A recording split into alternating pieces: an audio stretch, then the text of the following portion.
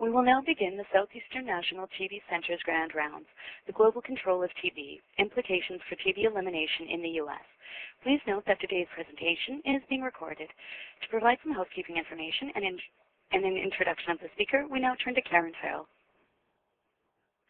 Good morning, everyone, and welcome to the Southeastern National TB Center Clinical Training Campus here at A.G. Holly Hospital. And this morning we have a wonderful presentation for you with video streaming. We have, if you do not see the picture, please click on the voice and video button at the bottom of your screen. We have many upcoming FNTC events for you.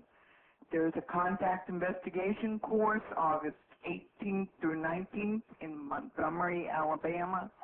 The comprehensive clinical TB course September 14th through 17th here at Lantana. The tuberculin skin testing Train the Trainer course September 18th here at A.G. Holly. Grand Rounds again in October on October 7th. Why TB drugs fail. The webinar and live audience here at A.G. Holly Hospital, followed by morbidity and mortality rounds via webinar and live here at A.G. Holly Hospital. Thank you very much. We're going to be getting started in just a few minutes.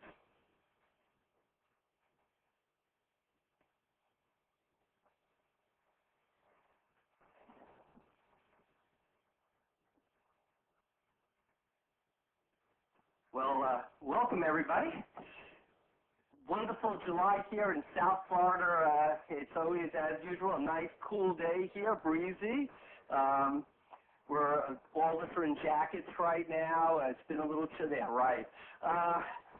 One of the nice things about being here at A.G. Holly is that if it's 95 degrees outside, we're going to try to make it 98 inside,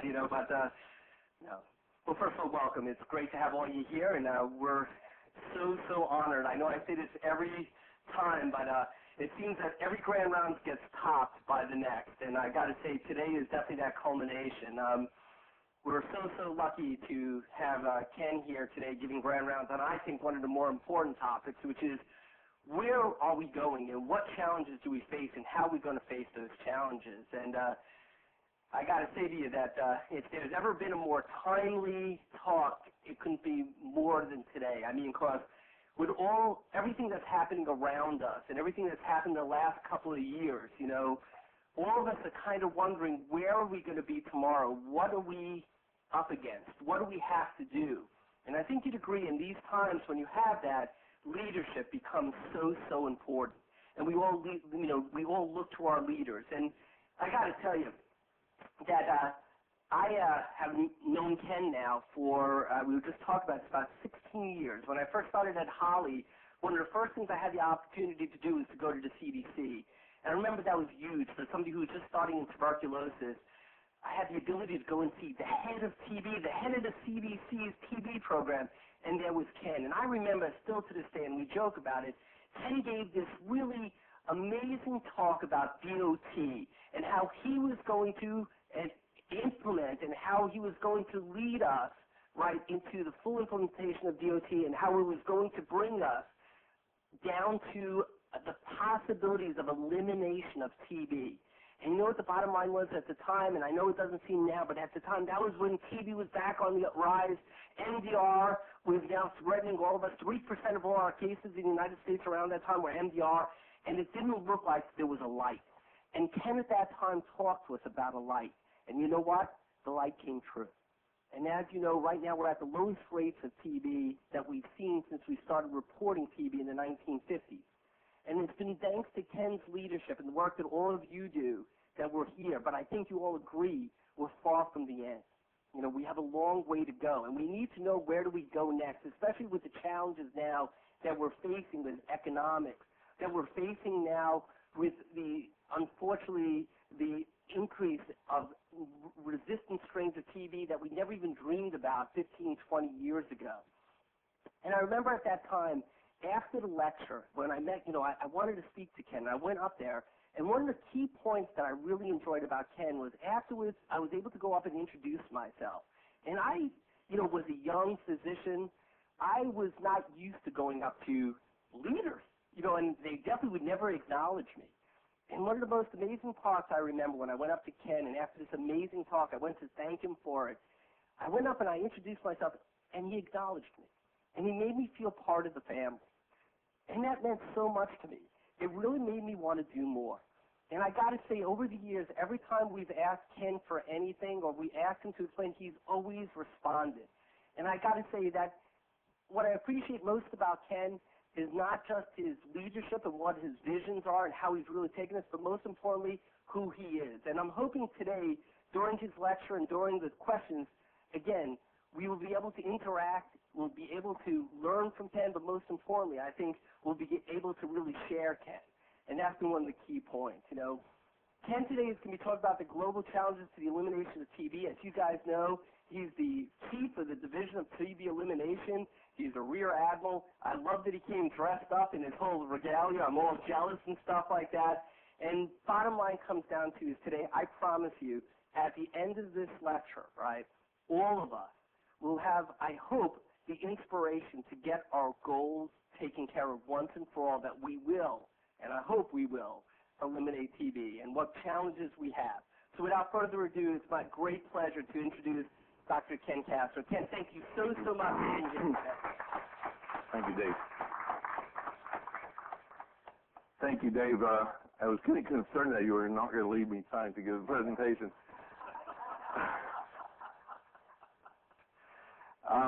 Yes, I am in uniform. I'm a member of the U.S. Public Health Service Commission Corps Career Officer, and we have, over the last few years, implemented pretty much mandatory daily uniform wear.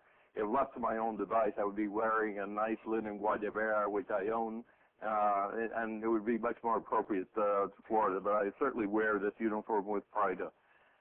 The concept that I'd like to share with you today is a title that I came up with when I was first invited by Lee Reisman to give grand rounds in New Jersey on the occasion of the Ray McDonald lecture that they have around World TB Day.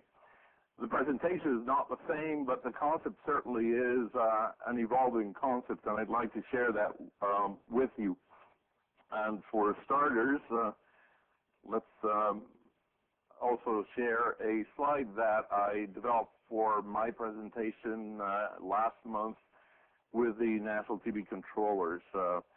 When you look at tuberculosis, and Dave has already alluded to that, we're really at an incredible crossroads, and I'm inspired by Charles Dickens' opening statement in A Tale of Two Cities, where he describes it was the best of times and the worst of times. It was the age of wisdom, the age of foolishness. It was the epoch of belief and the epoch of incredulity. It was the season of light and the season of darkness. It was a season of hope. It was the winter of despair. We had everything before us, and we had nothing before us. Doesn't it sound like TB elimination in the United States? So what I'll try to share with you is what I see constitutes our being in the best of times. Dave has already alluded to the fact that we have the lowest incidence of tuberculosis recorded in the history of the United States. We have fairly effective programs. We're at the cusp of being able to roll out new diagnostic tools and new interventions to make our jobs a little bit less labor intensive than what it now is.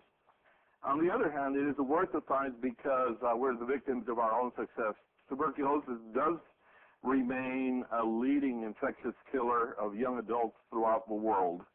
I've mentioned the fact that many programs in several states have been scaled back because of perception that there's no longer a problem. Therefore, there are limited resources to mobilize when we have clusters of tuberculosis. And we also have a very limited capacity to scale up and do what needs to be done. Here we are looking at all these new diagnostics, and what we really need to do is do field testing, see how these behave under real-life conditions, and start using them. That requires the resources that we do not necessarily have. Here are the data. The slide depicting the incidence and number of cases from 1982 to 2008, and the period shown in this part of the curve from 1985 to 1992 was the unprecedented resurgence of tuberculosis. We took several steps to recover from that, and we have. For the last 16 years, we've had a decline in tuberculosis incidence. However, please pay attention to the fact that the annual percent change has slowed down in recent years. From the year 1993 to 2000, the annual percent change was 7.3, and from the year 2000 to 2008, it's now, almost half of that, 3.8. With work that Jose Becerra and Andrew Hill in our division have been doing, trying to forecast and model, they've shown that if we keep going at a decline of 3.8% per year, arriving at our target of 1 case per million, which is the definition of elimination in the United States, is going to take us 100 years. And every time I say this, I remind people that although I am interested in job security, I'm not interested that much in job security. We do need to gain annual percent change of 8.8 to shave elimination by 50 years. So there's a scale-up that needs to take place to get us there sooner than we're going. Here's a graph that depicts the number and percent of persons reported with multi-drug-resistant TB by year through 2007. And as you see, we've been successful at decreasing that to no more than 1% in the country. Other really exciting aspects that I've already mentioned are the new tools, interferon gamma release assays for as aids for the diagnosis of latent tuberculosis. We've already issued 2 sets of guidelines and are in the process of issuing an updated set of guidelines given the most recent FDA approval of the T-spot test, as well as the 2007 approval of QuantiFERON TB Gold in tube. We've also tried to make better use of nucleic acid amplification tests. This is our trick to overcome a slow-growing bacterium that takes several weeks it takes actually 18 to 24 hours to replicate, but several weeks to see growth in culture or in solid media. This is an excellent tool to get same-day diagnosis, and a set of recommendations have been issued. Another really interesting component is what has happened in the political commitment sphere that we know is key to tuberculosis control globally. After many years of hard work by many partners and some enlightened elected representatives, the Comprehensive TB Elimination Act of 2008 was enacted into public law, authorizing $200 million for fiscal year 2009 with annual cost of living increases until 2013. Also, the so-called PEPFAR has been reauthorized as the High Atlantis U.S. global leadership against HIV. Now it includes tuberculosis and malaria, and that authorizes up to $4 billion for tuberculosis over a 5-year interval to combat global tuberculosis. Having said this, I will be the first one to point out that both of these are authorities, not appropriations. Not a single penny has been spent as part of these, so we still depend on elected representatives to make the appropriate appropriation of these resources. However, there's been the recognition in the form of public laws, and we hope that they will serve the programs in the future. So here are some of the challenges to TB elimination as we see them. There's a slowing rate of decline in cases and a residual pool of persons latently infected with tuberculosis. There's a disproportionate burden of disease among racial and ethnic minorities, and I will share some more information about this with you, as well as an increasing proportion of cases among the foreign-born, reflecting the global burden of tuberculosis and the theme of this presentation. We also have growing antimicrobial resistance elsewhere, reflecting and showing up right here in the United States, as well as the never-ending problem of HIV-associated comorbidity, especially in countries that are being ravaged by the HIV epidemic. Then last but not least, the budget erosion and losses in human resources have limited our capacity to do what needs to be done. Here's a graph showing the case rates from 1993 to 2007, stratified by the race and ethnic groups that we can get from the U.S. Census. So as you can see, the rates in 2007 for Asian and Pacific Islanders was 26.2. For non-Hispanic blacks, it was 9.4, and please contrast that to what it was for non-Hispanic whites, 1.1. So the good news is that the rates are going down for all groups. The bad news is that the disparity remains over time, and we need to do a better job at this. The other component that we see in our country is that as the number of persons with tuberculosis among the U.S.-born has decreased in our country, and the number of persons who are foreign-born remains more or less stable, they now account for 59% of all reported cases in our country. This is what I call the global reality becoming a reality in our own shores. Another very interesting component to the trends with multi-drug-resistant tuberculosis is that the impact in the United States has been mostly in U.S.-born persons. The rates of multi-drug-resistant TB are at least twice higher in the foreign-born individuals who reside in our country and get diagnosed with tuberculosis. Lastly, in terms of these trends, these are the most recent data based on the National Health and Nutrition Survey done in 1999 and 2000, showing an estimate of the number of persons with latent tuberculosis. The overall prevalence in the non-institutionalized U.S. population is 4.2%, accounting for almost 11 million persons, ranging from about 9 to 14 million latently infected individuals. However, look at this. In U.S.-born, it's 1.8%. In foreign-born, is almost 10 times higher. Also, TB plagues the poor. By using a poverty index that's a composite of average income in families, people with a lower poverty index, i.e. those who are of lower socioeconomic background, have almost twice the rate of tuberculosis. And you also see reflected what we saw in the earlier graph in terms of non-Hispanic blacks and non-Hispanic whites, the rates being quite different. When you look at the persons who are born outside the United States reported with tuberculosis in our country, 24% of them are from Mexico.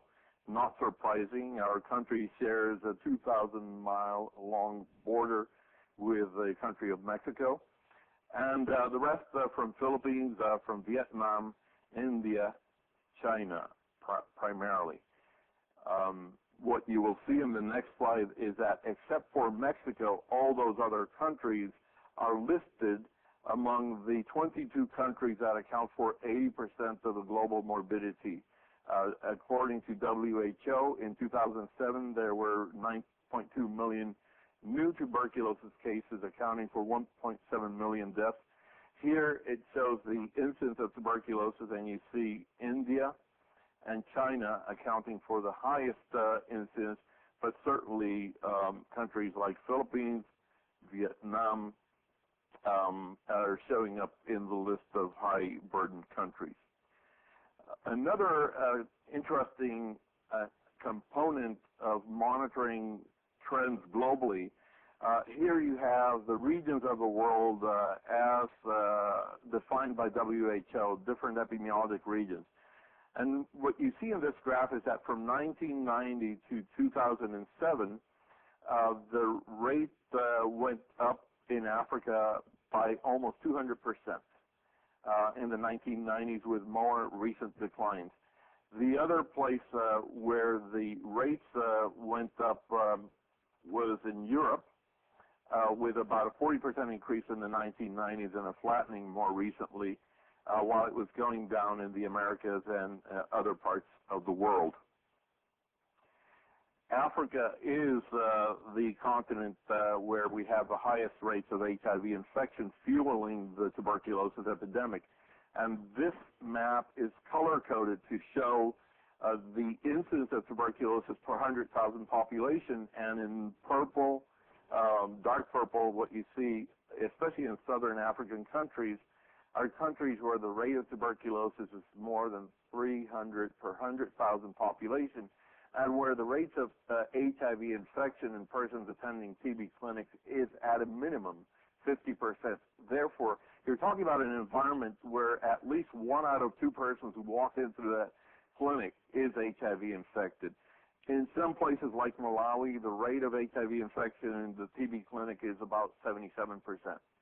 So this gives rise to a scenario that I have almost jokingly said to my colleagues at WHO: TB clinics in Africa are an HIV clinic in disguise. And if we don't acknowledge that and work on treating the patients for their HIV infection, we're going to be missing the boat. And obviously it's something that the world has recognized and actions have been undertaken, and it's part of the PEPFAR strategy to deal with HIV throughout the world. Why is HIV a problem? Well, there are multiple challenges. I've split them on the left-hand side into diagnostics and management challenges. On the diagnosis side, you have a typical chest x-rays, relatively possibacillary disease, so you're less likely to see sputum smear positivity, and a lot more extrapulmonary TB, especially with advancing HIV infection and immunodeficiency. On the management side, you have the nightmare of drug-drug interactions between the anti-TB and antiretroviral drugs. Then you have a situation that adds insult to injury, where you're treating individuals for these two conditions, and by introducing antiretroviral drugs, reconstituting their immune system, you make them worse. In fact, one of the earliest and best papers was out of A.G. Hawley, where Masa Narita and Dave were co-authors of a description of these, what was called then paradoxical reactions. The immune reconstitution inflammatory syndrome requires that we be mindful of it, anticipate it, educate patients so that they don't run away when you give them drugs to make them better, but they get worse. You know, this doctor is a lousy doctor in any culture of the world. So be aware of the need to address this up front. I'm going to not pay attention to the table on the right-hand side because it really is a repetition of what I've already said, and I'd like to get to a few other things. The next topic that I want to really talk about is the occurrence of multi-drug resistant TB. And Dr. Lee Reisman is probably watching this from New Jersey, and pleased to see that I'm featuring the front cover of the book he co-authored with Janice Hopkins, entitled Time Bomb, and describes what to anticipate with the global epidemic of multi-drug resistant tuberculosis. So for starters, let's make sure we're all on the same plane by making sure that we have the definitions clear. Multi-drug resistant tuberculosis are strains of Mycobacterium tuberculosis resistant to at least isoniazid and rifampin, the two most powerful drugs against tuberculosis. Extensively drug-resistant TB are a subgroup, as demonstrated in this diagram, developed by Peter Cegelski at CDC, a subgroup of strains with MDR with added resistance to the quinolones and at least one of the three injectable second-line drugs, such as amikacin, kanamycin, or capreomycin. And we've seen bad outcomes for these persons, and I'll show some of that later on. As part of a series of surveys that have been conducted throughout the world dating back to 1994, most recently published in 2007, WHO has estimated that globally there are close to 500,000 persons with multi-drug-resistant TB, approximating 5% of all incident cases in 2007, and this is based on 138 settings surveyed in 116 countries during that time interval. As many of you would be able to anticipate, globally, persons who've never been treated for tuberculosis, the rate of MDR is about 3%, going up to about 15% for those who've been previously treated. Now, there are parts of the world, such as Eastern Europe and Eastern Mediterranean, where if you've been previously treated for tuberculosis, 35% of these patients show up with MDR-TB. So you can imagine what a nightmare it is for treating these individuals, given the limited available options, especially in many of these countries where access to the second-line drugs has been traditionally fairly limited. This is a very busy slide, and I show it to illustrate one. It's an excellent meta-analysis published by Evan Orenstein and colleagues from Yale and working in South Africa, looking at a variety of studies and the outcomes of treatment. So on the what you have on these columns, and I have circled here, is the treatment success for persons with MDR in the various studies by individualized treatment, and you have 64% treatment success, ranging from 59 to 68% when you look at the 95% confidence interval. In settings where standardized treatments were used instead of individualized, that's they didn't have access to individual drug susceptibility data, but they had information from surveys, the outcome is slightly worse, 54% overall. However, it's not statistically distinct. The 95% confidence interval overlaps, and it goes from 43 to 68% success rate. In a study that was done by Bayer Lemaine and the colleagues from Latvia, from our group, Tim Holtz has been working with them. They described the outcomes of treatment for persons who met the case definition for XDR-TB compared to all other MDR-TB patients. And what you see here is that if you had MDR-TB, the likelihood of success is about 65%, going down to less than 30% in this particular setting. And of course, the failure rate and then is over 50% with the presence of XDR-TB. In the United States, well, the story about XDR-TB became well known as a result of the description in South Africa of a cluster of individuals who were attending a clinic for antiretroviral treatment, and many of whom ended up dying of extensively drug-resistant TB. So the authors of this report, Neil Gandhi and other collaborators from South Africa, described 53 persons, 52 of them, and 98% died.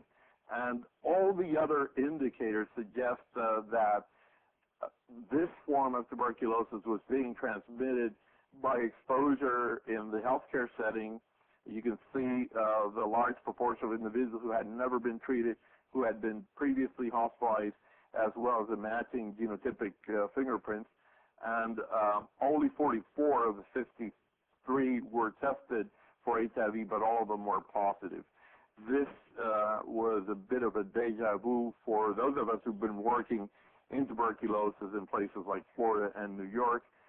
This particular paper by Charles Wells describes a series of outbreaks of MDR-TB that were primarily associated with HIV infection. Look at the rates of HIV infection in the affected population from 91 to 100%. Death rate unacceptably high, over 72%, and the time interval from diagnosis to death from 4 to 16 weeks. We've also described more recently the occurrence of extensively drug-resistant TB in the United States with worse outcomes compared to pan-susceptible tuberculosis cases. This busy slide is meant to portray that even in the United States, the death rate for people with XDR-TB is unacceptably high. The time for conversion is much longer. So as a result, you have individuals in the community who are shedding these nasty bacteria while undergoing treatment with suboptimal drugs. Worldwide, WHO has reported as of the end of March that more than 50 countries have notified or reported the presence of extensively drug-resistant tuberculosis. And the thing I would like to bring to your attention is that these countries in Africa show up blank. It's because we're collectively ignorant. It's not because they are not there. It's because we are ignorant at our own peril. We're not measuring, and therefore we are unaware of what's happening. We're hoping to change that by work with WHO, the Africa Regional Office, and many others. So coming back to what I see needs to be done, we obviously need to maintain support for the core activities, and I'll be saying some more about what are these core activities. We need to retain expertise as cases decrease, and that's a big challenge. I do not expect for clinicians and nurses in our country to remain proficient in the management of tuberculosis if they don't see any case of tuberculosis. So we need to come up with mechanisms to overcome that deficiency. We also need to have the capacity to respond promptly to outbreaks and clusters, especially in those settings in states where the public health infrastructure has been eroded down to the last public health nurse who's doing maternal child care, immunizations, foodborne diseases, and tuberculosis. So when that person is confronted with a cluster of individuals with TB, they are ill-prepared to go out and find the persons in the time that it's required to test them and identify other cases or latently infected individuals. We also need to do a better job at providing targeted interventions to high-risk groups. Hope to have convinced you that we need to focus efforts on foreign-born and global TB, focusing on HIV-associated tuberculosis and drug-resistant tuberculosis. And clearly, as exemplified by the presence of XDR-TB, we need better tools for treating individuals who are running out of treatment options and being thrown into the pre-antibiotic era. The control activities in the United States consist of primarily identifying persons with tuberculosis, doing drug susceptibility testing, and treating them until cure, relying on patient-centered, directly observed therapy, promoting adherence, coordinating programs, taking advantage of the fact that very often our programs are just across the hallway in the health department from the STD program, very often serving the same populations, or the HIV-infected individuals, and I think we are not achieving the optimal sense of collaboration and service integration. From the patient perspective, they don't care who's going to take care of them. They need the services. So whether you call yourself the TB program or the HIV program, what they need are the services. And the other thing we need to do, many of you who heard me speak before have heard me say this, we cannot make their jobs impossible. Don't ask someone to come to the HIV clinic on Monday and on Thursday to the TB clinic across town, as opposed to, while you're here, let's make sure we deliver the services for both. I can tell you that if you were to ask me, I would come to one of the two visits because I'm too busy at work and I'm not going to take time off work. That's human nature. We need to acknowledge that and make sure that our programs are responsive to those needs. I reiterate the need for responding to clusters and outbreaks. As TB goes down, we see clusters occurring, these sporadic outbreaks, and a limited capacity to respond to them. Lab-based diagnosis using PCR-based technology, making sure that we're doing comprehensive contact investigations, identifying secondary cases as well as latently infected, making better use of some of the interferon gamma release assays. As you know, CDC is funding two laboratories, one in California, the other one in Michigan, for systematic genotyping of all isolates of M. tuberculosis as a way to better assess the transmission dynamics. We're finding that with this tool, sometimes we identify clusters that had not been readily identified through the shoe leather, more labor-intensive epidemiology, and when we've gone back, we've been better able to work with the local health department to then try to bring those clusters under control and interrupt the chain of transmission. Guidelines for contact investigations have been issued, as well as I've mentioned for quantiferon use. Now we're going to be talking about interferon gamma release assays that include quantiferon and the T-spot. We're also paying attention to infection control precautions, and this is key, especially in those parts of the world where it's been neglected for so long.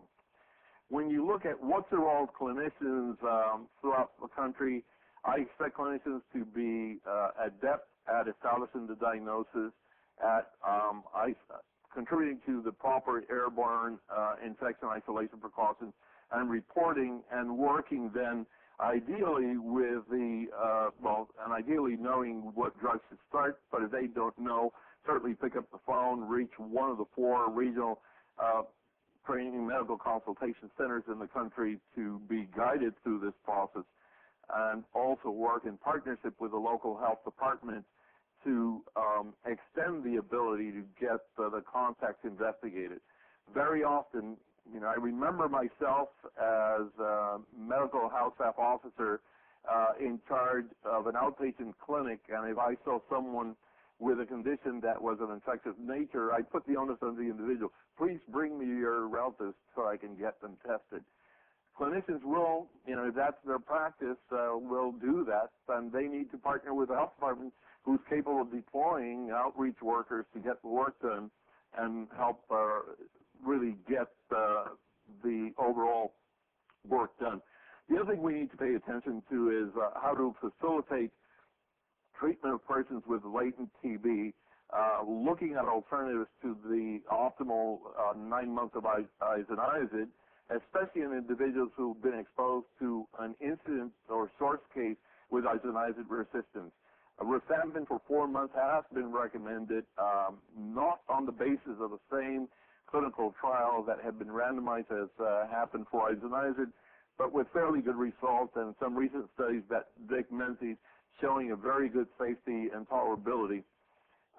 The other thing that I will point out to you is that in the United States we've been a bit too, perhaps arrogant is a strong word to use, but we haven't paid as close attention to what other colleagues have done in other parts of the world. The United Kingdom has been using for many years isoniazid and rifampin for 3 months for children exposed to adults with TB disease, and are showing fairly good outcomes. And I think we need to do a better job at understanding how to incorporate that as part of our options in policies for treatment of persons with latent infection. There's an ongoing study that will look at I shouldn't say will look, as the more than 8,000 patients have been recruited, are being followed, and they're receiving isoniazid and rifapentine, a long-acting rifamycin, once weekly for 3 months. That's 12 doses. If this stuff is good, I can tell you that we're going to try to push for this to be used, also especially if it's well tolerated, obviously.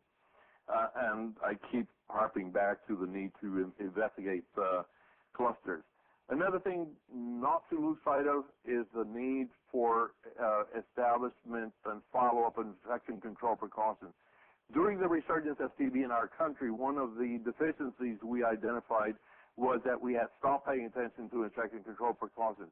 I'm already seeing a sense of complacency setting in as TB rates go down, as we no longer see the number of healthcare workers coming down with tuberculosis. But I can tell you that this is paramount and as part of the interventions in the armamentarium, and we need to pay close attention to access to airborne infection isolation rooms. And we're using this nomenclature to have these rooms be of service to conditions other than tuberculosis. You could think of influenza, SARS, and what have you. The other key component of what we need to do is have good labs to establish the diagnosis and become educated consumers. Work with your lab, call them up. They're trying to provide you with a service, and you should in turn demand for the turnaround time with quality assured testing. Florida has a very good lab, and other parts of the country do, but there are places where we've been involved in providing assistance to outbreak investigations, and what you see is a shameful occurrence of results not available. Results sent but not available. And that to me is unacceptable in 2009. And as an educated consumer, we need to go back and find where are the bottlenecks that need to be resolved. We also obviously need to do better for second-line drug susceptibility testing. It takes too long while you're sitting on a patient trying to decide what drugs to give optimally. There's work done with the Association of Public Health Labs talking about the future of TB labs and using a systems approach that pays attention to specimen collection, transport, quality assured testing, and results coming back in time. It's what they call the pre-analytic, analytic, and post-analytic phases of lab testing, and paying attention to the whole spectrum. Usually you just focus on the analytic. What is the test like, et cetera, but very few people are paying attention to who's transporting the specimen. Is it too hot? Is it sitting in the car, especially here in Florida? And when are the results coming back? These are the 4 regional training medical consultation centers and the areas of coverage. Today, of course, we find ourselves in Lantana, part of the Southeastern National Tuberculosis Center. And what we've aimed to accomplish through these cooperative agreements is make sure that any clinician or nurse in the country who needs access to expert advice can get it. And so if you're in Montana, you should be able to call. You're assigned to the Curry National Center. If you're in Maine, you call New Jersey and so forth. And if you're in Tennessee, you call this center here. If you're in Oklahoma, you call the Heartland Center. But as you can see, we have the country covered. There's room for improvement, plenty of room for improvement. But at least I'm satisfied that we have attained a state where people in different parts of the country, when they call, we don't find ourselves saying, oh, I don't know who you should call, try calling this, that, the other.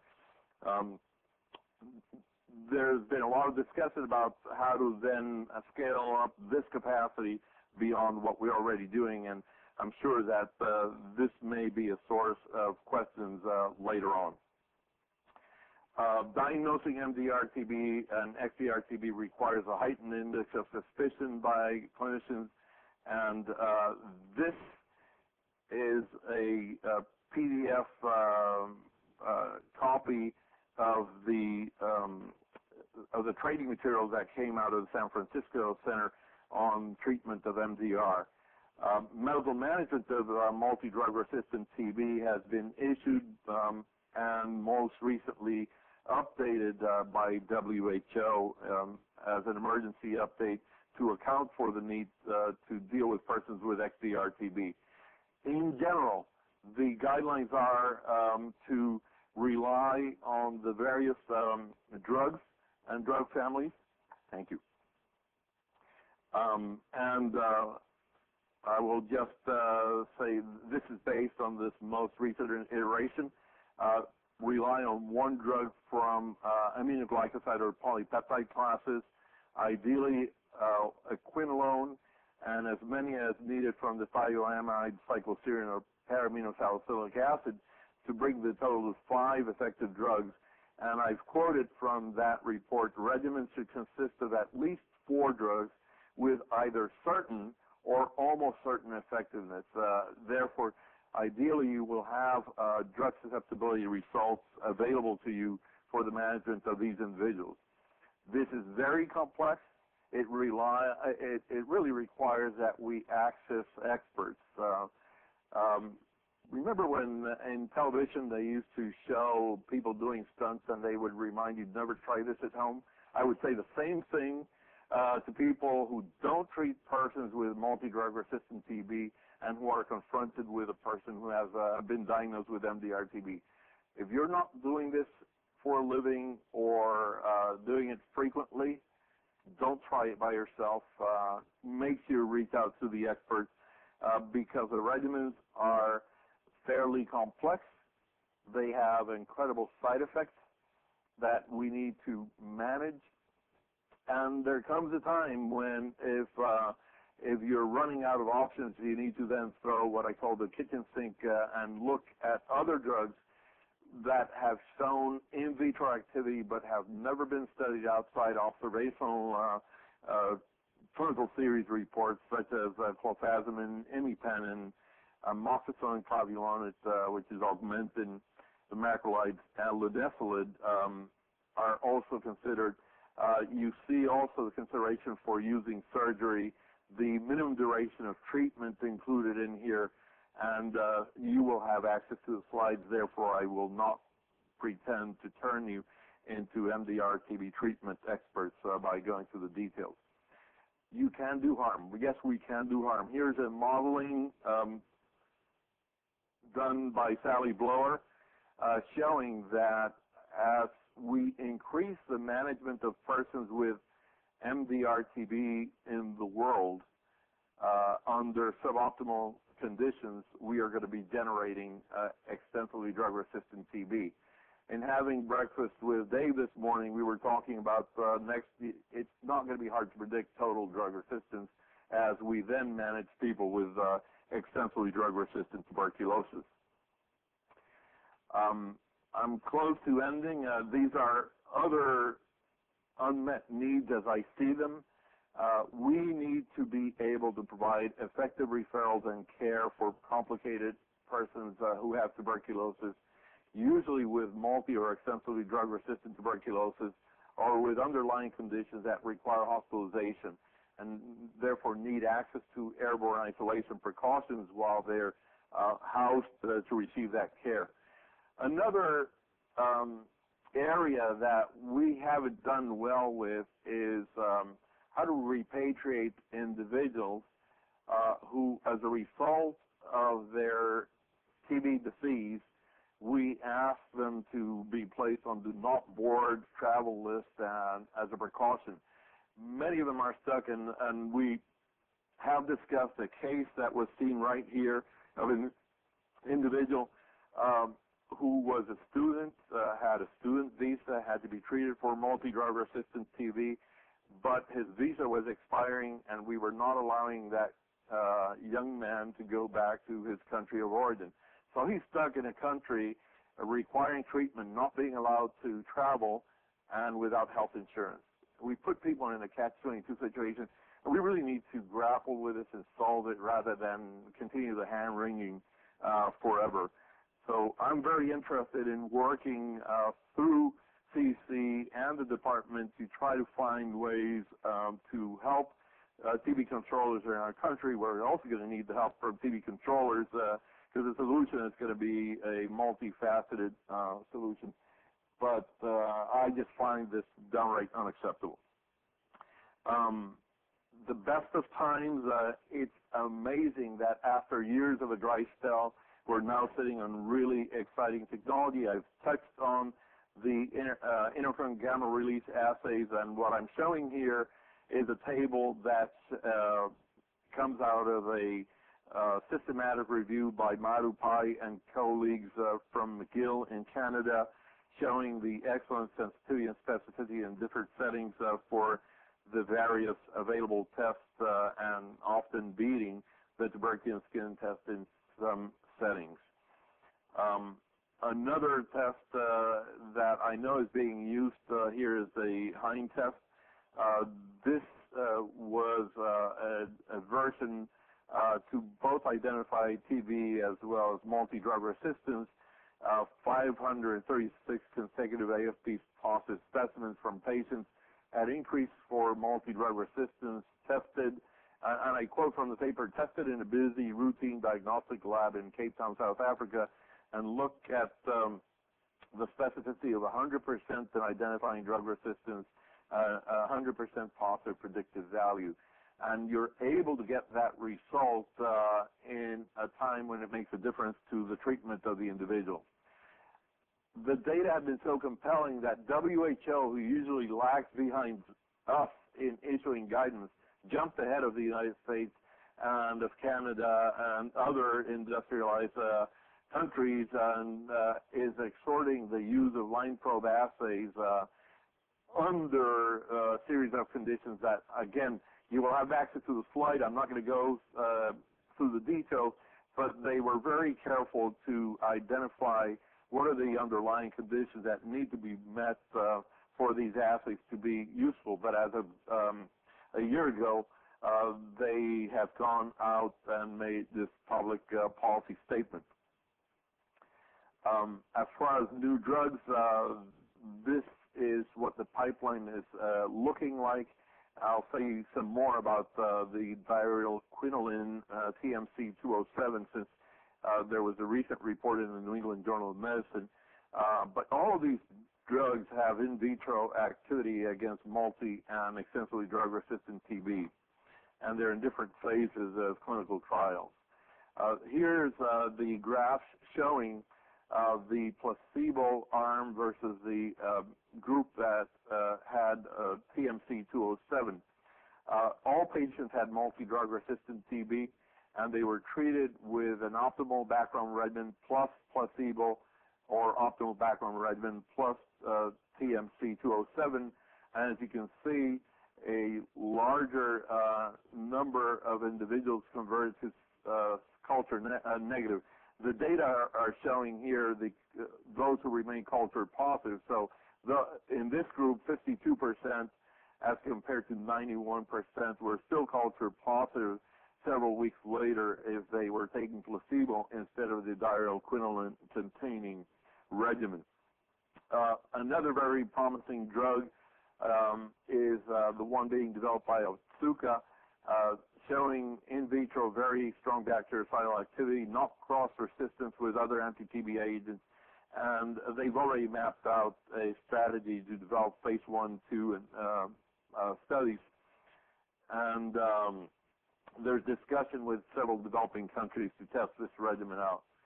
Another very exciting development as recent as June 3rd, the FDA Anti-Infective Drug Advisory Committee got together and decided to use regulatory authority available to FDA for accelerated approval of new drugs for serious life-threatening illnesses, and looking at the approval of these drugs for M or XDR-TB, quote, on the basis of adequate and well-controlled clinical trials establishing that the drug product has an effect on a surrogate endpoint likely to predict clinical benefit. And the likely endpoint for this is going to be sputum conversion within 6 months, culture conversion within 6 months, not having to wait until the 18 to 24 months to complete therapy and to follow these individuals for the potential of accelerated approval. Several drugs, especially some of the more recent antiretroviral drugs for HIV, have been approved using this regulatory authority. Rifapentine, it turns out, was also approved that way, Clarithro for disseminated mycobacterium intracellular or complex. ERAS has been working on a series of compounds that look promising for potential vaccine. To me, this would be the way to go. I would love to be able to close shop and become part of the immunization program because we had such a great and effective and safe vaccine. but it's going to be a while before we're there. This is more of the same. In the United States, we have a plan to combat extensive drug-resistant TB, addressing lab needs, surveillance, infection control, clinical and program interventions, touching on ethical and legal issues, communication, education, research, strategic partnerships, as well as cost analyses. We're in this business for very clear reasons. We want to treat individuals so that we can reduce individual suffering and death and protect others. This is one of those few interventions where every time you cure an individual with TB, you're having a benefit at the community level because you're preventing the transmission of the disease to others. Excellent programs for diabetes, hypertension don't have that community impact. They will benefit the individual, but there's nothing to be gained by others around them other than the well-being of an individual, which is obviously something we all look forward to. But this is one of those areas where the intervention is your strongest public health aspect for the benefits that you're aiming to achieve. Let me leave you with my vision of what the future TB program intervention should be ideally. I think we need to be at a state where, and I think this is somewhat realistic on the basis of what we see coming down the pipeline. 2-month curative regimens that are well tolerated with relapses that are no worse than what we now see, or ideally better, with the regimen that we use for pan-susceptible TB, with options for treating persons with multi- and extensively drug-resistant TB that are not as toxic and do not require 18 to 24 months. Rapid, and by rapid I want results within 2 days and reliable DST, and really get the results in time to help manage the individuals. Accurate blood assays for M. tuberculosis that ideally identify those at highest risk for disease progression. Obviously, since I'm asking, I'll go for it all. I'm going to ask for a safe and effective vaccine for uninfected and latently infected persons, both in the U.S. and globally. An enhancement of the public and private partnerships. Dave and I were chatting a bit about this, how we really need to do better in this component in our country and elsewhere. Make sure that the affected communities are at the table. We really need to bring the consumer of our services and do what in business they call the 360-degree evaluation. How are we doing by you? And, you know, again, those of you who know me have known me to ask, how many of you would go to the very same clinic that you serve? Would you want to be a patient in that waiting room? And if the answer is no, then I rest my case. There's something remarkable that needs to happen and change in that setting. Obviously, we need ready access to airborne infections, isolation room facilities, and care for exceptional cases, as I've alluded to, and we ought to have that. I'd like to close by acknowledging the consultants who've helped us develop the updated guidelines, our advisory council, TB controllers throughout our country, Stop TB USA, which played a key role in some of the legislation that has been enacted, as well as in an ongoing development of a grassroots strategic plan for elimination of tuberculosis. Obviously, the regional training and medical consultation centers, the professional societies we're partners with, primarily American Thoracic Society, Infectious Disease Society of America, American Academy of Pediatrics, and the Association of Public Health Labs, the Federal TB Task Force that serves to bring together various federal agencies, and we're getting together on the 26th of August, and obviously, last but not least, the staff from our division, both in headquarters and the field. Thank you for your attention, and I hope we have some time for questions that you might have. Thanks so much. No, wait. You're not going nowhere. You're not going nowhere, but you can get, you know. Well, first of all, as I told you, Ken, that was fantastic. Thank you so much. And, you know, I really appreciate it, and I especially loved that you dreamed there for a second. You said if you wanted to get it, you would get it all, and that's, I think, how we all should be. You know, I guess one of the key points that I think that's been made, I think, most recently in all of the recommendations that have come out from, let's say, the WHO or the CDC, is this change in philosophy. This philosophy that the public health sector should be the leader. And something very interesting about TB, that the responsibility of curing patients with TB should not fall upon the patient, but actually should fall upon the society, upon us as leaders in public health, you know. But I think when you looked at your list there, I think those were all things, to be honest with you, that are achievable. Right. But the question comes down to is not can we do it, because I think we can, but will we have access? And how as leaders do we gain access? And I was just wondering, I know me and you, you know, we've talked about this for a long time, but I think one of the big issues is that, you know, I always talk about that you could be a great master craftsman, but if you don't have the tools you need and that you have at your disposal, you can't build something. And I'm wondering, I think, you know, especially in the United States, one of the things that, at least I feel, is that I think we have the resources to do what we need to control TB. I didn't say eliminate it, but control it. But we have trouble with access to it and making sure that every person has access to expert care. And I was wondering, Ken, like, how do you feel about that, and how can we kind of maybe get there, you know? I think we can ask the same question of our president, who's grappling with how do we deal with healthcare reform, and a topic that we, as a country, haven't adequately addressed. And at the heart of that discussion is the recognition that we have over 40 million uninsured individuals. And in the case of TB, we know that many of these foreign-born individuals are at times not legally in the United States and therefore are not gaining access to the key services. I think we need to build very compelling arguments for why it's justified to use taxpayer dollars to treat persons with tuberculosis, given that if we didn't treat them, they would continue to be sources of infection in the community. They might be, I would hate to use scare tactics that would then have the adverse consequence, but they could be your domestic worker. These are the people who we are interacting with when we go into the local ethnic restaurants with the fantastic foods that they all bring. I think we need to build that compelling case. And in fact, I've recently been thinking and suggesting that in the same way as we were convinced by those who were elected most recently to use taxpayer dollars to bail out the banks and the auto industry, why not use taxpayer dollars to bail out public health infrastructure? And the argument we were told was, if we don't do this, we're going to be really sorry and we cannot afford to do it.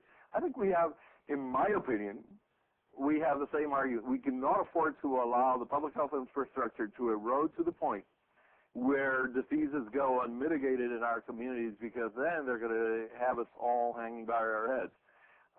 The problem is building that compelling argument with the health econometrics that are going to be required so that the people who are sitting at the World Bank and other places and in our own country can actually do some of that. But the other component that I'd like to touch on when you ask about access, so I just dealt with the access from the perspective of having health insurance primarily having health insurance. There's another component to access, and that is the attitude we have in our clinics. I mean, I've been to clinics where, you know, I walk out of there and I say, I want to fire everyone here. Because, fortunately, that has been very infrequent. But I have been to places where I've seen a patient show up at the clerk's desk, and the response is, what do you want? Is that the way you want to be received if you were going into the clinic? I was sent here by the outreach worker. I don't know what you're talking about. I mean, this is the interaction that we see taking place in our clinics. To me, that's limited access, because I will walk out of that clinic and never want to walk into it again, in spite of the fact that it's open. And by the way, it's usually open at very inconvenient hours for me, who have a day job. So it's not open early enough in the morning nor late enough at night. It's open at our convenience, those who are working there. So the other thing, so those are other components of access that deal with the biosocial component segments of the populations we were supposed to serve that we also need to grapple with and try to address. And I think you'd agree, Ken, it's not only just access for the patients, which don't get me wrong, I think it's tremendously important. But if we're going to be leaders to the people who take care of these patients, meaning the private community, the private providers, we have to be accessible to them. Meaning we have to understand the pressures they're under and be able to get them the as they need rapidly and painlessly. Right. And that should go for both the patient as well as the advisor or the consultant. And I think, a lot of, for most patients, I think most states have the resources to do, but on those difficult cases, as you alluded to, I think one of the biggest problems is the resources to treat these patients, to diagnose these patients exist in the United States, but not necessarily for every provider. And they're not necessarily available to every patient. And I guess, if one thing we learned from the speaker case, one of the things he said, which I thought was always compelling, he said he wished that every patient with tuberculosis had access to the same expert care he did. And in some ways, I think that should be our goal. And I think that's what you were getting there when you were saying that, Right. Absolutely. As we've spoken, in the early stages of TB control, you want to gain the most benefit for the largest number of people. But as you get there, I think we should include everyone. I mean, we shouldn't aim to get, the WHO targets for 1995 were to find 70% of incident cases and cure 85%. Many of us who've worked with our colleagues at WHO have underscored that that should be a floor, not a ceiling. You should do that as a minimum, and that ideally you should care about every single individual. At a program level, that's a bit more difficult. That's the attitude of the private provider who's confronted by the individual. When you're dealing with population-based interventions, then you start looking at the benefits for the largest number. But again, getting back to our as you can imagine, we had a very healthy conversation over breakfast this morning. And all I kept doing is Ken, getting up, going, I gotta go. We have to go. Yes, isn't it time to go? I didn't realize why you were so anxious to get here. That's actually not true. But I illustrated to you a case that I came across of a woman working in New York from Ethiopia who was struggling to try to get medicines to her 19-year-old niece who was residing in Addis Ababa, and where the local clinicians were saying, don't even try to get them because we don't have the facilities. And so, covering the masses is fine until it comes to those close to you and your loved ones. And that's why we need to adopt the attitude of everyone counts.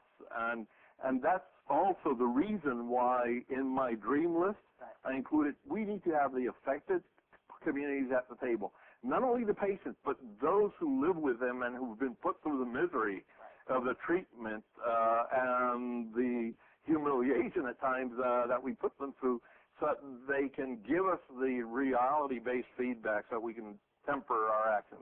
You're right, Ken, and we got some questions, but I just want to further that point. But that's why those studies that come out about XDR and MDR, where we were talking about cure rates of 50 to 70%, and then saying in the editorials or saying in the articles that those are successes, those are not successes. Those are failures. That means anywhere from 30 to 50% of these patients are continuing to walk around with MDR and we're not addressing them. And I think that you're right with what you say. The answer should be that we should not be satisfied until every last patient has the access to care and is cured. And until that time, everything else is, I believe, it's a progress, but it's still not considered a success. First of all, let me start by saying, first of all, obviously we're going to be opening up for questions, so you have a couple of different ways you can ask the questions. For you guys here, I'm going to turn it over to you, and I'll ask everybody in the audience if they have questions, and please ask. For those guys who are listening to us on the phone or on the webinar, if you, at this point, the operator is going to give you some instructions on how to ask a question by phone, and please go ahead and do that, and tell the operator you have a question. We'd love to hear you. Or if you could actually ask your question also online, and I'm about to ask a question here online, by just writing in the question, and we will then answer it. So please go ahead and ask questions. But, Ken, we actually have a question from Jason going about. Ladies and gentlemen, if you would like to register a question, please press the 1 followed by the 4 on your telephone. Your line will then be briefly accessed to obtain some information. If your question has been answered and you wish to withdraw your registration, please press the 1 followed by the 3. Once again, to register a question, please press the 1 followed by the 4. Young lady from Ethiopia. I mean, these are what's happening. It's heartbreaking. Well, the first thing is you need a phased approach. First things first is you need to have a good, decent TB control program that's not manufacturing drug resistance. Then you also need to pay attention to those who exist who now have drug-resistant TB. I think that most of our countries need to, and in fact it's already happening. Most of the established market economies, or at least a few of them, are the ones contributing most heavily to the global funds for AIDS, TB, and malaria, and that has become the largest source of funding for many of these programs. The justification was very nicely presented by a study published by Kevin Schwartzman and folks from McGill University. In fact, they were CDC collaborators, where they showed the return for the investment in dollars spent by countries like the United States and Canada in helping improve TB control and reducing TB incidence in countries where most of our cases originate. So, looking at places like some Caribbean countries as well as Mexico in our case. That publication was accompanied by a very nice editorial entitled Enlightened Self-Interest, the reason for us to do this.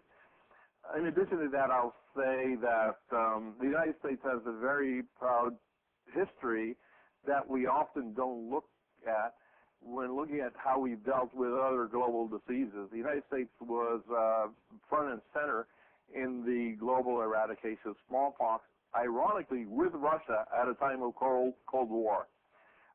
More recently, polio virus is not circulating in our country. There are a few countries where it's still present, but there's a polio eradication campaign, and the United States is contributing to that. We see that larger benefit. We don't have much in the way of malaria, yet we're contributing to that. Measles eradication. So in TB, I think we need to strike the right balance. We can't rush and work overseas and forget about the domestic work, but we need to continue domestic work while continuing to improve the situation overseas to reduce the influx of cases that are generated overseas. The other thing that this accomplishes is when we all travel overseas, we're also protected, because some more draconian individuals would recommend erecting fences and limiting the influx of foreign-born individuals, but that does nothing to protect our citizens when we're all sent overseas. We have troops in Afghanistan and Iraq. We have individuals who we get calls at CDC. I'm being sent by my bank to Southeast Asia for the next year. What should I be concerned about? Or someone who says, my spouse who is from country X has MDR TB. I'm wanting to come back. What should we do? So we're not isolated, and we need to behave as a global community. But I think that's exactly right. I think that's what we really got to get to our legislators, and I think the time is right, especially with everything going on with swine flu. I know it's something that's near and dear to your heart, but public health is a true homeland security, and I know that may be a term that may be falling out of favor, but it truly, in the truest sense, we are protecting ourselves. Right. And it's not about treating, I always hear this, why should we treat them? Why should we give money to them like they're them? Them is us. Right. And by treating everybody, we're protecting ourselves. And I think that's really, we need to ride the wave right now where people are really aware of diseases and how they can affect us and how anywhere in the world something happening can be in our living room, and expressing that it's not about, quote, unquote, them. It's about all of us. Well, the way I'd frame that is I hate using the scare tactics. I think we could very readily use health as a foreign policy tool. Right. That'd be the way I would frame it. Actually, what we have a question here, and then there's a bunch of people all over the place that want questions. So, Ken. Okay, we'd be happy to. Yeah, go ahead, please. Well, first of all, thank you very much for your excellent presentation, Dr. Castro, and thank you, Dr. Askin, for your brilliant remarks. I have a question. I'm Manuel Lorenzo, the TV program manager in Palm Beach County Health Department. And here is the question. As you outlined, we are in the middle of a very difficult and challenging situation.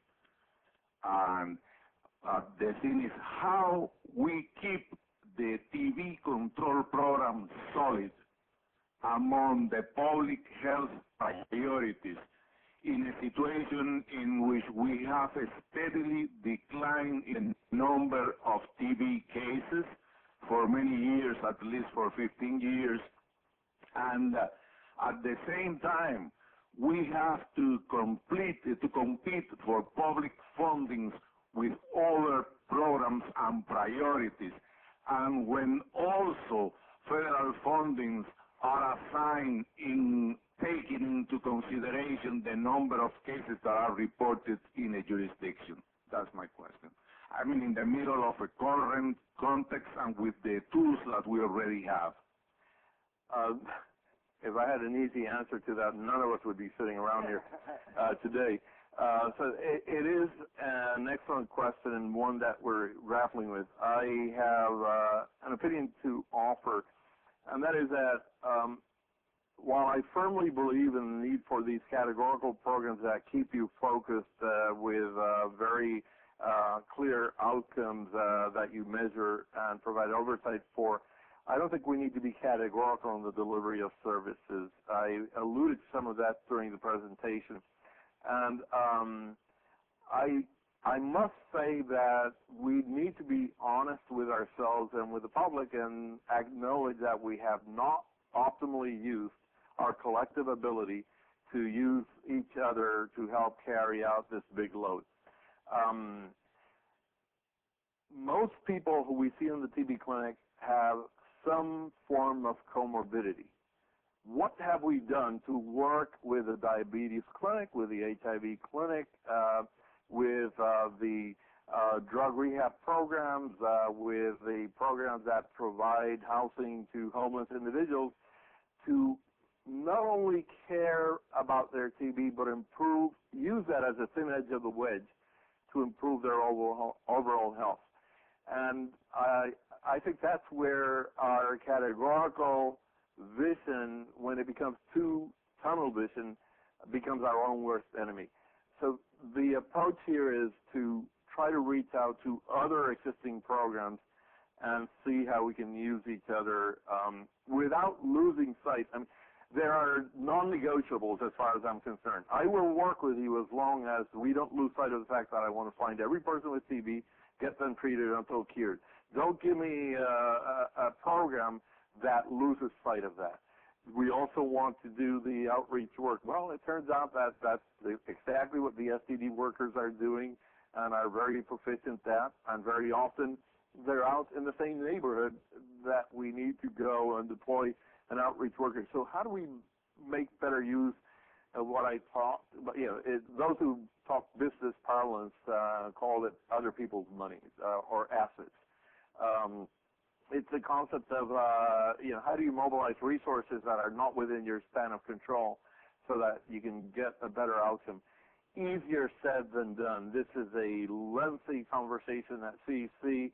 Our own national center has a unit called Program Collaboration and Service Integration, trying to do a better job with the programs that our national center houses, which includes HIV, STD, hepatitis, and TB. I think that would be one approach, to pretend that at a time of such an economic crisis, we will grow the resources to protect programs that are perceived to deal with a relatively low morbidity. I mean, let's face it, if you go with the numbers, tobacco use is more important by sheer numbers at population level than TB. Now, I don't like to pit one disease against the other because then there's no winner. So what we need to do is do a better job at being honest and open about these conversations and see how we come to the table. And as I said, And as I come to the table, I'll be the first one to take out of my pocket the list of non-negotiables. You know, I will work with you as long as I don't have to give up on these things. And if I don't give up on these things, I'm happy to cross-train our TB workers in HIV prevention, in STD, and hepatitis, et cetera. And I expect some reciprocity also. So when you're seeing patients, do a better job at screening for TB and help us then accomplish that collective gain. Again, I must acknowledge that it comes out so easily out of the mouth, but in reality it's so hard. Actually, I think we have, I will be right back, but I think we have a couple people on the phone, so I'd like to take some people from the phone. So, operator, could you have the first person ask a question, please? Absolutely. Our first question comes from the line of Mike Lizardo. Please go ahead. Hey, hi, Ken. This is Mike Lizardo, and welcome to Florida. I really wanted to be there. Hold on, I got to turn on the echo. I really wanted to be there, but after watching Dave on the webcam with a tie on, I'm not sure I could handle that trauma. But hi, Mike. Hi, Dave. How are you? I just thought I had to give that one little parting shot in there. But the question, though, in all seriousness, though, is that one of the things that's always been in the back of my mind with, although obviously the expansion of access to antiretroviral therapy around the world, particularly in Africa, is obviously a very good thing and an ethical thing and obviously needs to happen for a whole bunch of reasons and is overall a good thing. I've always been concerned on the impact of the access to these drugs without, as we've learned in TB, an adequate program to support it, and worried about the impact of drug interactions and the possibility of malabsorption, which is more common in these patients. What are your feelings on the potential role for generating new cases of drug-resistant TB in the face of antiretroviral therapy? Do you think it's a big issue, still unknown issue? Do you think it's played a significant role in what's happened in sub-Saharan Africa? Just if you could expand on that a little bit. Thanks, Mike. I think it's a very big issue, and it has become a reality. It's no longer the theoretic threat. We saw it first in the United States, and in that slide that tabulated the experience in Argentina, Italy, and Spain shows how all you need is to cluster a group of persons with immunodeficiency and have someone coughing in that crowded waiting room with tuberculosis to see the bad outcomes. That then became patently manifest in KwaZulu-Natal and the Tugela Ferry outbreak that has been reported. Actually, one thing that's really interesting is that as they have continued to look in other settings in the surrounding areas, they're seeing more of the same strain circulating. So what we need to do is not use this as an excuse to stop the advances in antiretroviral therapy rollout, but to do things right, just as you were outlining. You need a good program that pays attention to the details, and as always, the devil is in the details. You can't say, okay, I'm going to hand them the drugs and they're on their own. We need to have careful monitoring of these individuals. We need to make sure that we address the most common opportunistic disease in that setting, in that part of the world, which happens to be tuberculosis. And in this setting, it's remarkable to me. I have observed a very palpable awakening to the clarion call as a result of the reality now being described in South Africa. There was a sense of voyeurism while it was happening in Florida and New York and other parts of the world. But once it hit home, all these individuals are speaking very seriously about the need to implement infection control precautions, which, by the way, I would want to see them implemented with outcome measures. You know, what are you gaining? Are you showing me that the TB rates are being reduced? And one thing that you don't hear much about is that dirty little secret that many people who work in TB develop TB themselves, and we just don't use that as ammunition for galvanizing political commitment and will. So we just need to get the programs operating well. You can predict. In fact, look at this history of tuberculosis program implementation. and you can then start enumerating what some people call predictable surprises that are going to come about when rolling out antiretrovirals. You can see stockouts of drugs possible in places where you don't have good management practices. You can see the introduction of antiretroviral resistance because you provided the selective pressure, and if you don't mind adherence to therapy, that is going to happen. The side effects, we've already seen them described. So these are the issues that we need to grapple with. Fortunately, I am convinced that the people who run the PhAR program out of the United States and the global funds for AIDS, TB, and malaria have seen the need to pay close attention to this and to invest in these programs so that they're done well. When I sit with the coordinating board of the Global Stop TB Partnership, there's someone there from the Global Fund for TB, AIDS, and Malaria. I've noticed that I work on TB. I put TB first. But then it's clear to us that they're looking to make sure that their investments don't cause more harm than good. So the data have been quite convincing, and I would hope that we don't see more disasters before we see solutions being implemented. Well, thank you very much. I really appreciate it. Love you. See you later. Hey, we'll have to share why I better call from on the phone. Is that correct? Our next question comes from the line of Stephen Scares. Please go ahead. Yes, ma'am. Dr. Castro, I really enjoyed your presentation. It's very informative. Unfortunately, about halfway through your presentation, the slides would not show up. I could see a red pointer moving around, but there was no slides, whereas I had the slides earlier in the presentation. Wasn't sure if this was just my system or if this was a problem other people had experienced as well. Did you pay your fee to access that? We will make sure that you have access to the slides. Donna has told me that they will be made available. I'm sorry, I don't know, and I hope that if there are others who were listening and have the same problem, that they communicate back with Dave and Donna so that we can make sure that you get access to the slides. Ken, I was supposed to tell you that was the new CDC way of telling the states that they've been cut off that funding. So, sorry, sir. No, we, as Ken said, we do apologize. We'll look into that, and we'll see if anybody else had that problem. If not, if not, please afterwards we will contact you and see what we could do to help you. But thank you for that feedback.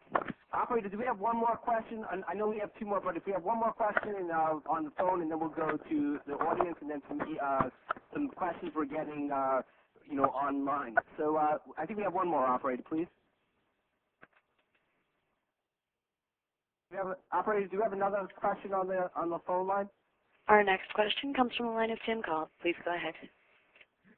Hey, good morning.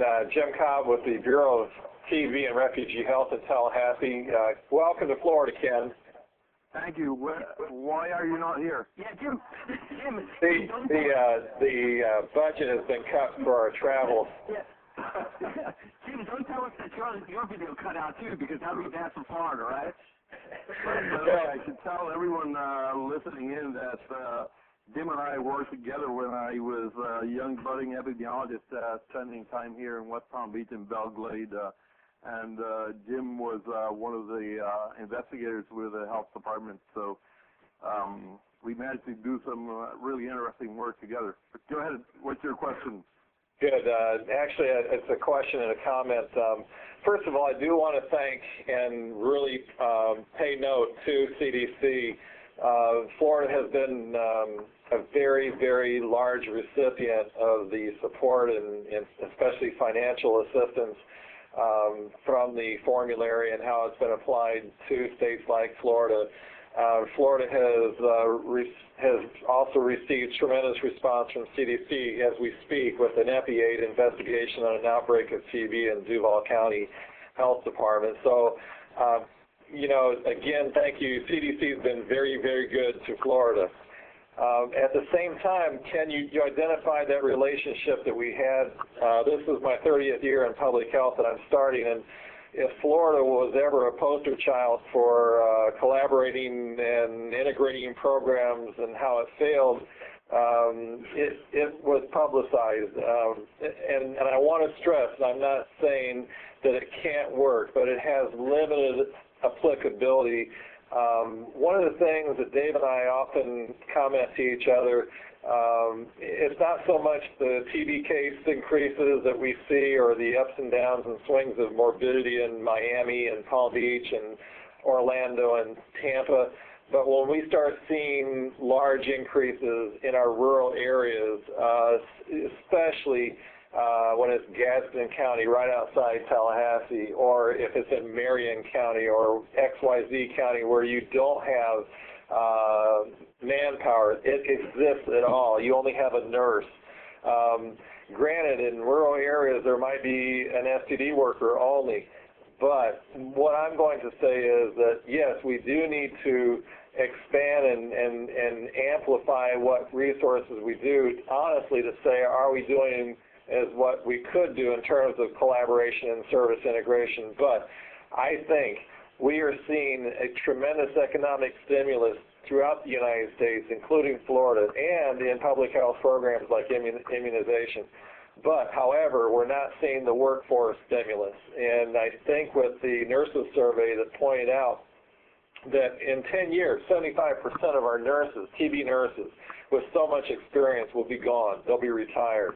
So number one, when I look at your list of interventions, I think boots on the ground is what's going to be imperative. And in the real deal, it's not going to impact as much as we think it is, because STD, in terms of service integration, are hurting themselves. So I'm going to make that plea. Secondly, information technology.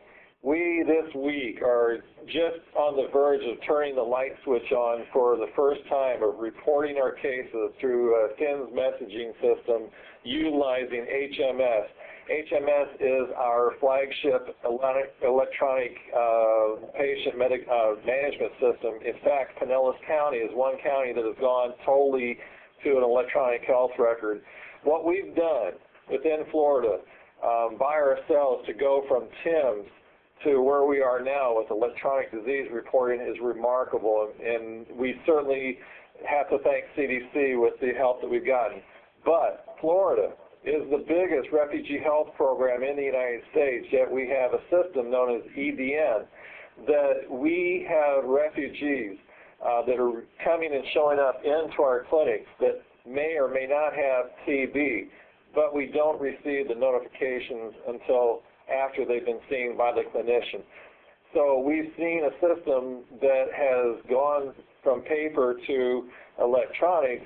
However, what we're seeing is a system that's failing us, and I think that I mentioned about a couple years ago at the ASEP meeting, the mothership of IT needs to come back to the planet, and we need to service the areas of not just EDN, but electronic lab reporting, electronic notification, genotyping. Florida, we are at a point in time now, thanks to Dave Ashkin and others, that are saying we need to get real-time genotyping in place.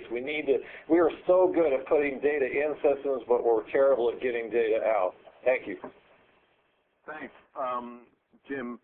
A couple of remarks I very much appreciate, and by and large agree with your comments. First remark is the experience that was seen in Florida when there was an earlier effort to integrate old programs into an amorphous mass needs to be a lesson to others who try this again. In fact, I will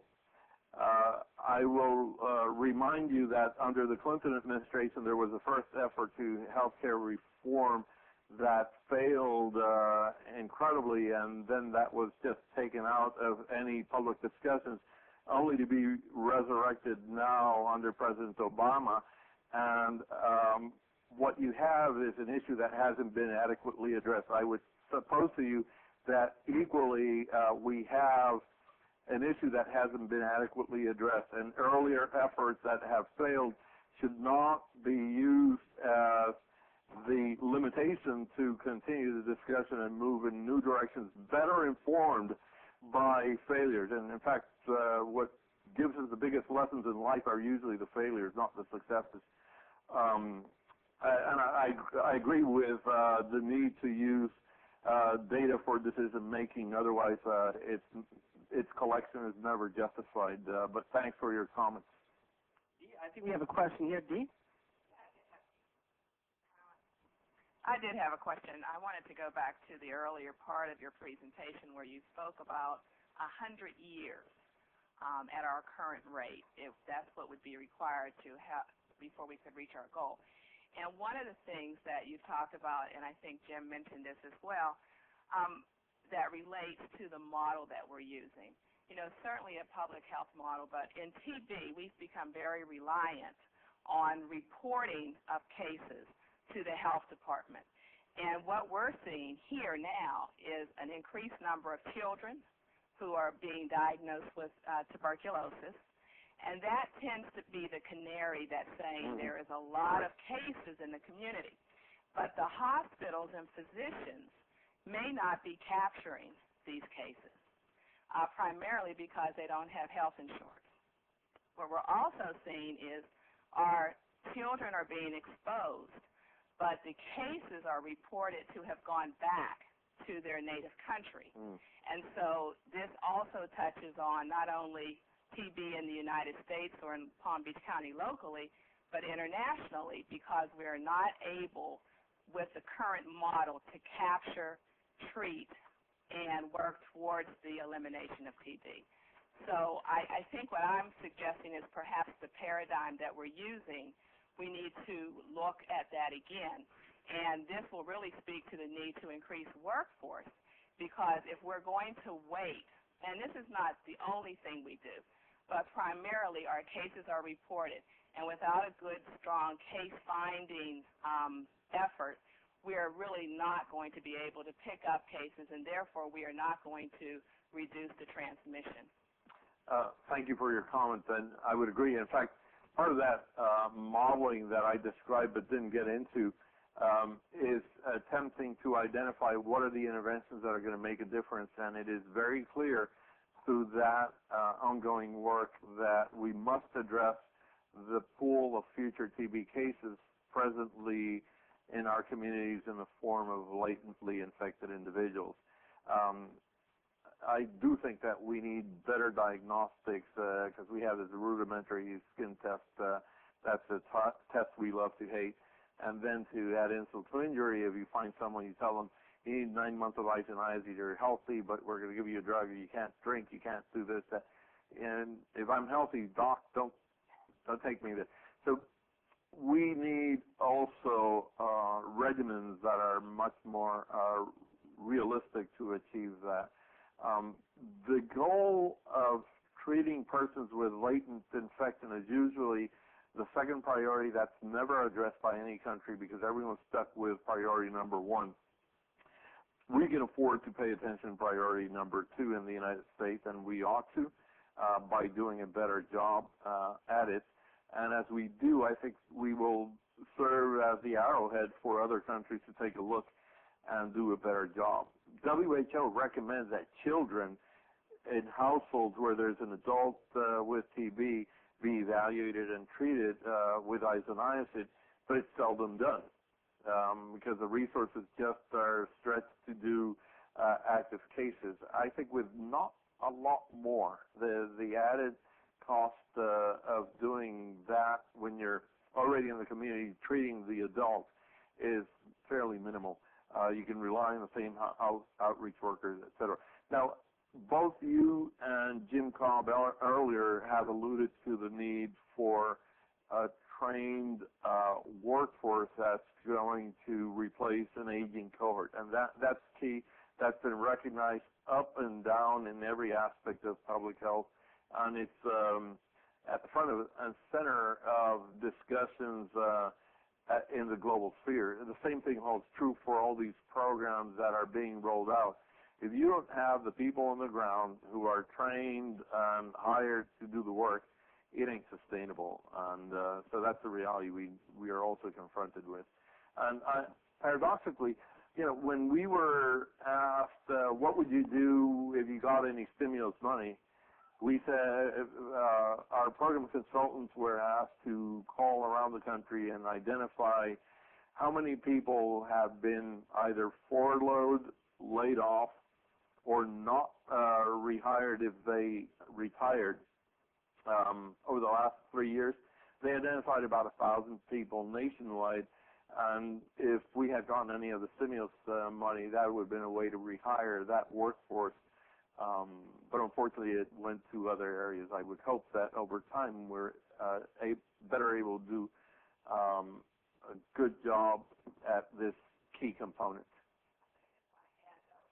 Wait, just Steve, I'm sorry, but just so everybody can hear you on the web too. Go ahead. Thank you for your discussion on the LTBI, but I just want to add, I think that we're also missing cases. Yes. And I think that that really is part of the problem. We're seeing our number of cases reduce, but at the same time we're seeing children who are now active TB, which suggests that we're missing the cases and really not having an opportunity to prevent the transmission. Thank you. I would recommend that you try to document that better, because there's nothing more compelling than the data that you could amass to show the number of children exposed to adults who've been traveling back to country of origin to then identify another unaddressed problem. But this is clearly an area that needs closer attention. When we've looked in the United States in the past, it doesn't look like we're missing much in the way of cases, unlike other countries. So that's why I'm inviting you and exhorting you to document that, to dispel the notions that we carry with us that, TB reporting and identification in this country is fairly comprehensive and complete. It's not 100%.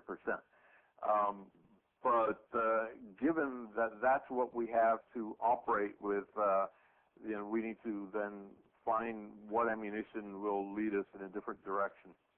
Ken, we actually got it while we're on the topic of resources. We got a question here from the Tennessee TB Control, and they have a very interesting question. They say directly observed therapy is a necessary component of the overall treatment and care of patients in the United States.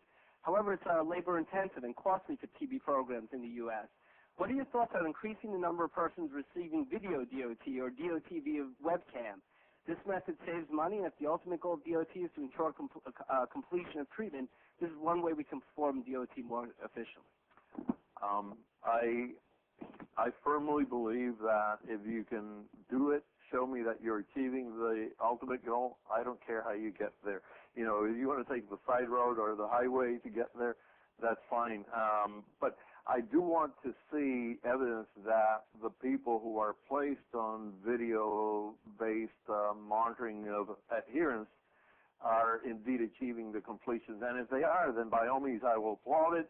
And that then, in turn, becomes a justification to fund that method, especially if you show that it's at a cost saving over deploying multiple outreach workers, et cetera, et cetera. Ken, I agree with you 100%, and I think it gets back to what you kind of said before about partnerships. We always talk about partnerships with, like, diabetes, but there's also partnerships with technology. And I think one of the things is that as TB's resources are going down, all of us got to keep our ear to the tracks and see what's going on around us, what other diseases are using, and what other technologies are out there. And I think this is one of those things, just like with drugs, when we look about new TB drugs, everybody talks about there's not a lot of drug development for TB specifically, but what we are doing is looking at what other drugs are being developed for other diseases and see how they may be effective. It's the same concept of keeping our ears to the tracks, and listening. And I agree with you. It needs to be justified. We got a question from one of your colleagues at the CDC, from Shaywan Colbert. They're asking, first of all, he's saying bad things about you, which I'm going to hold in my pocket here. Because this way I can use it against you later. No. It says, Dr. Castro, you discussed the need for more effective and comprehensive interactions and case management services for TB patients and TB contacts when interacting with public health workers and physicians. How do you see CDC encouraging these efforts? Shawan is a really great asset to the dish. She's relatively new, and as you would expect from really good new people, they're asking the challenging questions. I would suggest that In the case of CDC, we reach out to other existing programs, and as she herself and her group has started to do, we need to pay close attention to the ongoing efforts at our National Center in terms of program coordination and service integration, then go beyond that. In fact, there's a very interesting development that I learned about just a few weeks ago, where the folks who work in diabetes prevention and control at CDC received some of the stimulus dollars and are working with us to try to improve the cross collaboration between diabetes and TB programs in the U.S.-affiliated Pacific Islands, where diabetes rates are rampant and it's a very significant comorbidity. So we need to see more of that, and that's just looking internally. Then we need to also look externally. Who are the other partners that we haven't tapped? Invite them to the table. And it doesn't happen overnight. These are processes that require not only the cultivation of partnerships, but also clarity and focus. And all of us who are very busy, and I'll project, I myself get very irritated when I get invited to a session where at the end of the day, it's all talk, and no one walks away with concrete actions. I've had enough of those in my life. And so I think we need to start engaging and saying at the end of the day, what is it that we're going to do that's been different from what we've done before? Who's going to be the designated person to follow up on this, and who is going to be interacting? And so we need to also start giving the formality to the work that goes beyond the chatter that has occurred for years. But, Shawan, I'm looking forward to your contributions in helping us achieve this. Obviously, you had a lot of provocative statements about MDR and XDR, and we're getting a bunch of questions that I'd like to kind of put together. So we're getting questions like from Sabim Ahmedov from our bureau, and also from Paul Mann, and a lot of them really are relating to things such as having an MDR registry, nationwide registry, and making reporting easier. And one of the biggest things I think you'd agree is you talk a lot, and I think we agree that don't try this at home. But at the same time, how, is there a need, is it warranted to maybe have an MDR registry where a central, let's say, bureau or agency is following all these MDR cases to make sure that they're getting completed?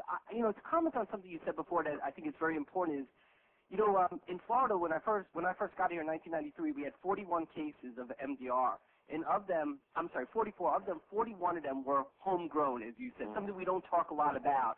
Now I think we had 5 cases or so last year, and 4 of the 5 were what we call imported. And that's, I think, an amazing marker of how a program is doing that we don't talk enough about, And I guess that's the kind of things that may come out with, like, with a registry of MDR, and also once they were identified, that would maybe give those patients access to the expert care and resources you may be talking about. Absolutely. In fact, we recently had a session in our division where we've been doing some strategic work to look at a couple of, we've called them flagship or initiatives, one focusing on how to better prevent future TB cases, and the other one on dealing with drug-resistant TB. And the topic of a registry has come up. How to tackle it to make it functional and overcome the predictable obstacles, the safeguarding confidentiality of the individuals, making sure that it's used for the right purpose. I think that that's the way to go.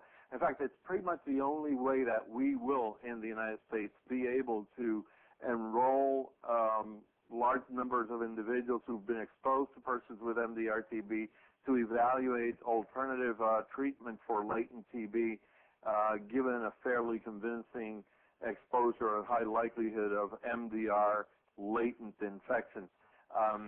Without that, we will forever be issuing guidelines on the basis of expert opinion. Well, and that's the problem. I want to take it one step, and that was going to be the next point, and that we practiced that really well, Ken, this morning. Good work. But what I was going to ask you is this whole issue. We keep talking about, well, get expert opinion, but my next question is going to come to you.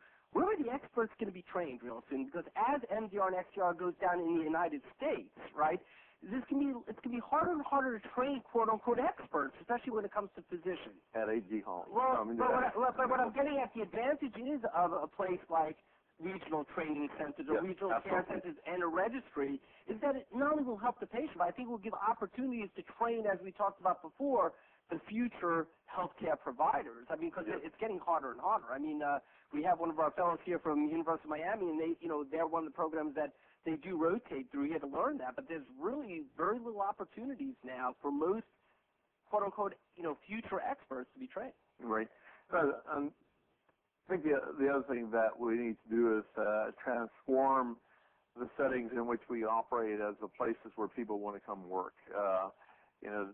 I personally, I'm really excited about the work that we're doing and about the opportunities ahead of us. If I saw that there was nothing in the pipeline and that we are just going to be doing more of the same, you know what, I would have retired from this. But there's no way you're going to get me out of here at a time when we're at the cusp and about to see the ability to roll out and really transform the care we deliver. I mean, the one personal goal I have, I will acknowledge, is I would love to bury the tuberculosis skin test as the sole source of identifying latent TB. Now, I'm not ready to do that until I have something that is absolutely better. And right now, we have tests that are better in some settings, but not always, and where you have reverses back to negative, so we still need to learn a lot more. But I've seen this happen in my own career. I started working on AIDS before we knew the etiologic agents of that disease. And look at us now, 25 years later. We have rapid tests. We have antiretrovirals that I cannot keep up with, the list of options for treatment. And that, by the way, is a result of an investment in a research infrastructure to get us there. So we need to also be mindful that as we struggle to maintain this infrastructure, we don't forget the need to provide the resources for the very necessary research, which is going to come to our rescue at some point. But then what you have to do is create an environment where you bring in patients to experts and to future experts. Right. Where you have, because if you think about medicine as an apprenticeship, so what do you do to learn medicine? You have to have the patients, you have to have the people who know how to take care of them, and then the people who are training on one side. In fact, what you're offering is an unpaid advertisement for the TB Trials Consortium and the TB Epi Studies Consortium, which is an effort to bring public health clinics an approximation to the academic institutions and get the bang for the buck and the benefit from the intellectual and where the patients reside, and we both mutually do a better job. Okay, we just got, I don't know about you, my check just came in for them, so I will say no. These are two practical. Then we're going to go back to a phone, and then we have about 5 more minutes. But real quick, there's an interesting question here. Is it possible to have one central TB reporting number rather than finding the county where the person lives or may have moved away? I guess again the difficulties you're hearing. A very practical question from our field, where it's hard to find where the person was, and is there a way to now, as we heard, with better IT and better electronic reporting, I guess one number or a better way to report? I don't think we're ready for that yet. In fact, one of the big issues that we struggle with at CDC is when we get calls, it's redirecting the caller back to the local health department who we interact with and partner with. Now, having said that, I think that there may be a time when you could have a system for referral and cross-referral that facilitates this. But we're not there yet. And I would hate to see people calling CDC to do these reports and bypassing the local health department folks who could have done the work immediately for them. So it's a balancing act, and I certainly have no intention of assuming that role in Atlanta at the expense of local health. But what I'm going to do is, if it's okay with you, I'm going to give everybody your cell phone number, your home number, so they can call you directly. You'll be the central. Is that all right? Right. All right. Hey, I think we have one more operator. I think we have another call on another question on the phone, and then we may have one last question. And let me make a statement. Any questions that came in through, and I haven't told Ken this yet, but any questions that come in through the email, we will, if we didn't get to it, we will get them answered for you, either through Ken or one of us. But we really appreciate you guys, your questions, because that's really what makes this. So I think, operator, we have one more call on the phone line. Is that correct? That's correct. Our next question comes from the line of Sue Lane. Please go ahead. Dr. Castro, Dr. Ashton, thank you. I'm here in Broward County and couldn't come up, but I really appreciate the webcam. One of my questions was with the limited funding and partnerships that we need, correlating with corrections really would help a lot. We were able to identify and work with health departments to do that. I'm wondering how throughout the country this is working, and also in the other countries, what the relativity of that would be as far as the amount of TB we see in their prisons. Thank you for your excellent question, a topic that we haven't touched on today. And that's the role that correctional facilities have played traditionally in facilitating transmission of tuberculosis, and conversely in facilitating the screening and identification of cases and providing proper therapy. What I have seen in my years of experience is that the health departments that do best have a designated person who acts as a liaison with the local jail or prison system to make sure that the activities that need to take place do take place. There's also the Correctional Health Association. I think I have the name not absolutely accurate, but these are groups who we need to be continuously engaged with. When looking at what's happening globally, in places like Russia, it's been very clear, and it's one of the things that Lee Reisman features in his book, Time Bomb, how the prison system has been breeding a lot of tuberculosis because there's been unmitigated transmission, and there's been a lot of primary MDR-TB in those settings. Most persons are not incarcerated on life sentences. They ultimately make it back to our communities, and those who work in this arena have recognized the need to do a better job at facilitating the interactions between public health and the correctional facilities, not only for tuberculosis, but for so many other communicable diseases also. So I'm glad you brought it up, and my response, reiterating what I've already stated, is that in my experience, the programs that work best have designated persons with responsibility working with someone in the correctional facility to make sure that the activities that have been recommended are indeed taking place. And also, very importantly, in the same way that in the healthcare centers, we want to see advanced discharge planning, not just drop this person without any plan for follow-up with the local health department. The same thing needs to be happening with correctional facilities as inmates are released from the care and have not yet completed their treatment for either TB disease or latent infection. We need a shorter, right as you were stating, we need a shorter term of treatment. Absolutely, or shorter sentences, yes. Exactly. Right. Yeah. No, I agree with you. Thank you. Thank you so much for those questions. Ken, I want to start by telling you, Ken, you have just set a A.G. Holly Grand Rounds record. You have taken over 1 hour of questions, which is a record, and you survived it. We have a shirt for you. You survived the question rounds. Ken, that was just simply outstanding. And I'll tell you what's the most important thing that you said, at least from my perspective, is you said something right before, that you said that you're looking forward to fighting this till the end. You said you're looking forward to the future. I think the biggest problem we had during the late 1970s, early 80s when TB came back is people ran from TB. You know, we lost our infrastructure.